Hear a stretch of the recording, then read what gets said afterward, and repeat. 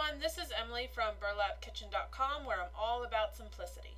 Today we're going to be making a reversed canvas. So to do that, the first thing you're going to want to do is take your canvas and a box cutter and cut all the way around the staples and just gently peel back the canvas.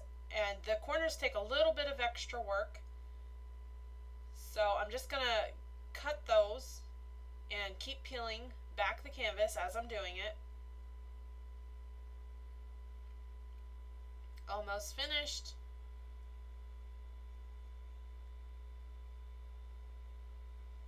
And there we go. So then just take the canvas off of the frame and peel all that excess off, the stuff that's still sticking on. You just want to peel all of that off. And I do want to note, when doing a reverse canvas, you want to make sure you get one of the canvases that have the wooden frame in the back, not one of the flat ones.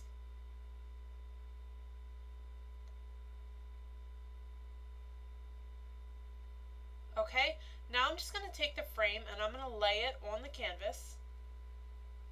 And I'm going to take a pen and I'm just going to trace all the way around the frame.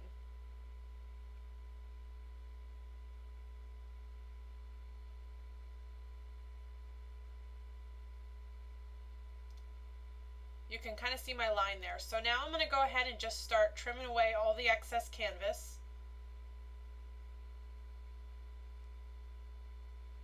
And you will have to trim this down some more.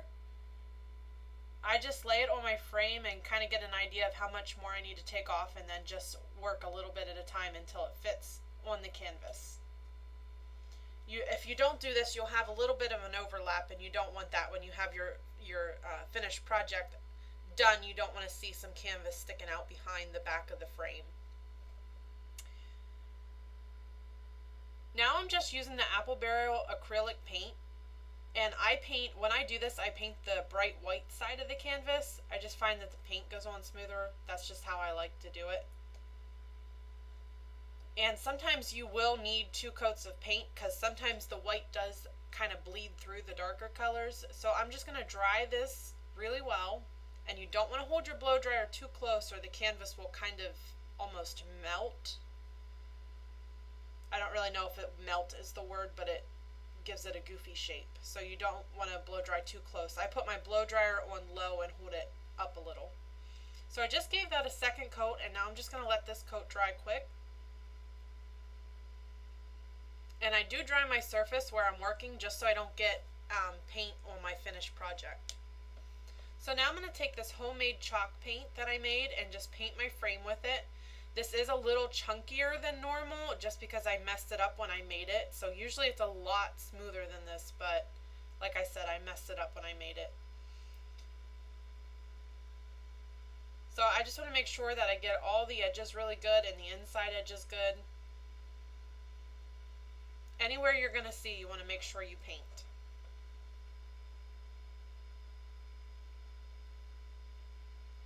That looks pretty good to me. So now we're just going to dry this.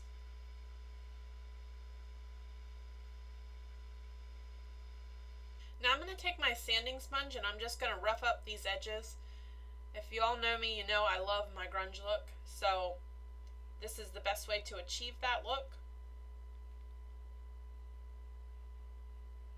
I want to make sure I get my sides and all the corners really good. Now what I'm going to do, I brushed it off just to kind of clean up all the sawdust, or not really sawdust, dust from my paint, I should say. So now I'm going to use the Waverly Antique Wax, and I dip it in and then I wipe the majority of it off. And then as I start painting, I start where I want it to be the darkest first. So I always start around the edges and the corners with my paint when I take my first couple strokes.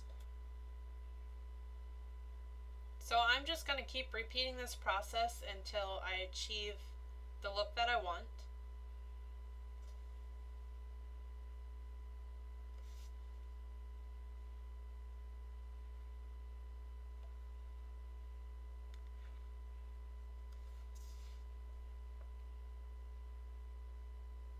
And make sure you get your sides and your insides really good.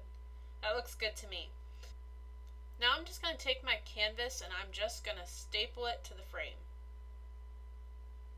I like to tug at it to make sure it's nice and snug as I do this. Make sure to get the corners really good.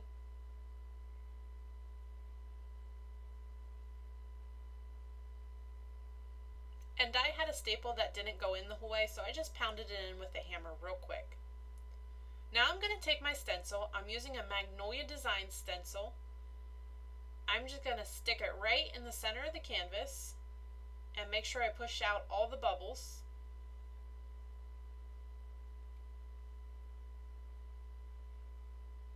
That looks pretty good to me. Now I'm using my Magnolia Designs chalk paste. And I'm just going to apply a little bit at the top of this stencil. Less is more with this paste. It really does go a long way. Now I'm just going to take my squeegee and I'm just going to run it over the design. You want to make sure that you get the entire design covered with your chalk paste.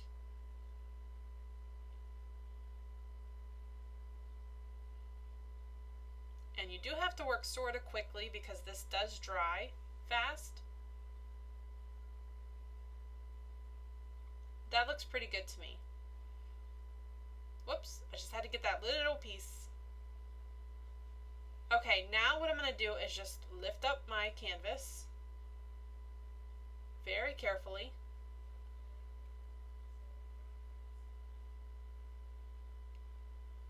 Just like that. Perfect.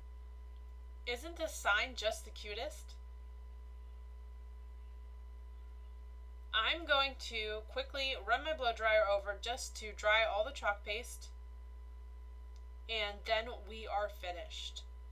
So I really hope you enjoyed this tutorial. For more simple craft ideas just like this one, please follow burlapkitchen.com. Thank you.